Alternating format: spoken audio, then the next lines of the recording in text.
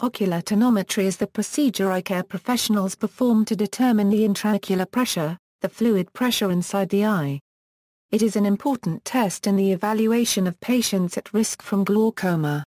Most tonometers are calibrated to measure pressure in millimeters of mercury. Methods.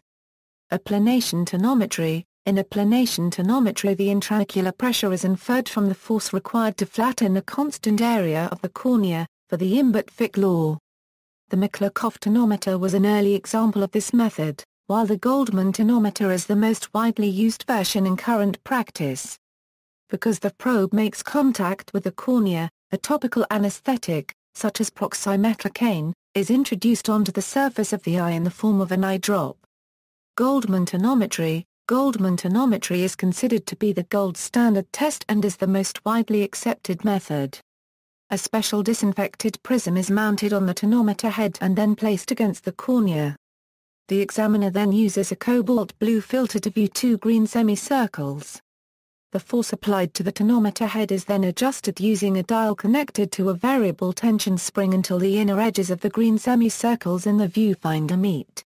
When an area of 3.06 mm has been flattened, the opposing forces of corneal rigidity and the tear film are roughly approximate and cancel each other out, allowing the pressure in the eye to be determined from the force applied. Like all non-invasive methods, it is inherently imprecise. Perkins tonometer. The Perkins is a type of portable applanation tonometer, useful in children, patients unable to cooperate with a sitting slit lamp examination, or in anesthetized patients who need to lie flat. Dynamic contour tonometry. Dynamic contour tonometry uses the principle of contour matching instead of applanation. The tip contains a hollow the same shape as the cornea with a miniature pressure sensor in its center.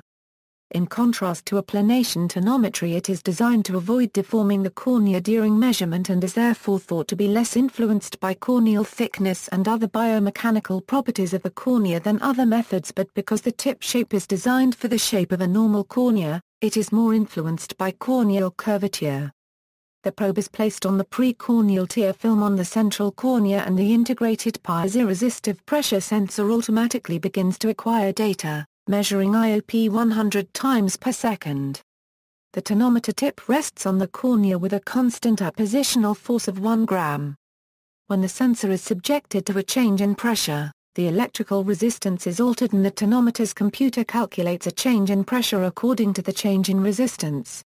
A complete measurement cycle requires about 8 seconds of contact time. The device also measures the variation in pressure that occurs with the cardiac cycle.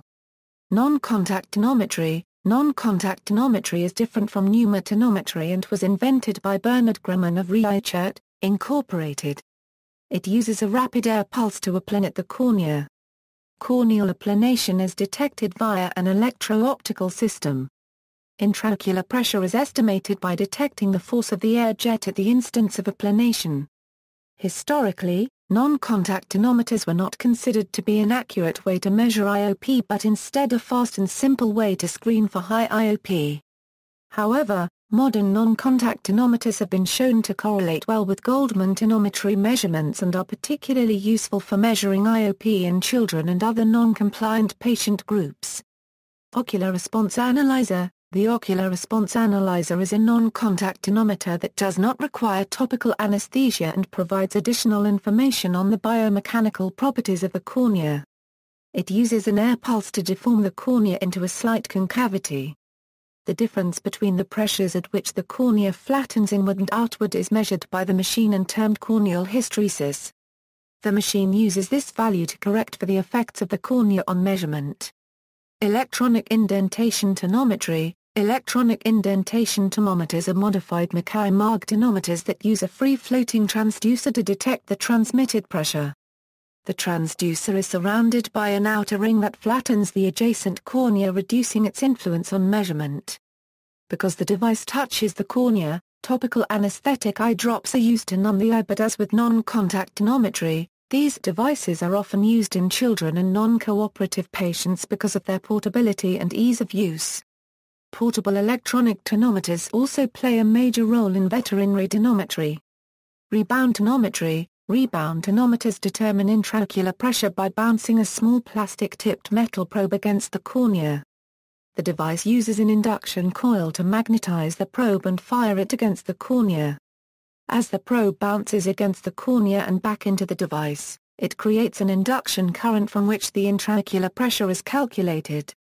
The device is simple and easy to use, and self-use versions are available. It is portable, does not require the use of eye drops, and is particularly suitable for children and non-cooperative patients. Pneumotonometry. A pneumotonometer utilizes a pneumatic sensor. Filtered air is pumped into the piston and travels through a small fenestrated membrane at one end. This membrane is placed against the cornea. The balance between the flow of air from the machine and the resistance to flow from the cornea affect the movement of the piston, and this movement is used to calculate the intraocular pressure. Impression tonometry. Impression tonometry measures the depth of corneal indentation made by a small plunger carrying a known weight. The higher the intraocular pressure, the harder it is to push against and indent the cornea. For very high levels of IOP, extra weights can be added to make the plunger push harder.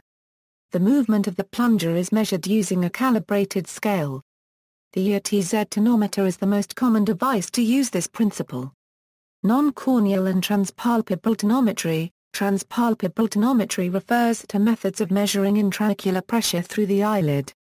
The diaton non-corneal tonometer calculates pressure by measuring the response of a free-falling rod, as it rebounds against the tarsal plate of the eyelid through the sclera. The patient is positioned so that the tip of the device and lid are overlying sclera. Non-corneal and transpalpebral tonometry does not involve contact with the cornea and does not require topical anesthetic during routine use. The tonometer is not a substitute or alternative for more established methods. Palpation. Palpation is the method of estimating intraocular pressure by gently pressing the index finger against the cornea of a closed eye. This method is notoriously unreliable. Optical coherence tomography. Non-contact tonometry using optical coherence tomography is currently under development. Like many other forms of tonometry, this methodology relies on a force being applied to the cornea and simultaneous measurement of the ocular reaction. In the case of OCT tonometry, the force applied to the cornea can be air pressure in the form of a high-pressure jet, a shock or acoustic wave, or low-pressure air using air pumped into a sealed chamber around the eye.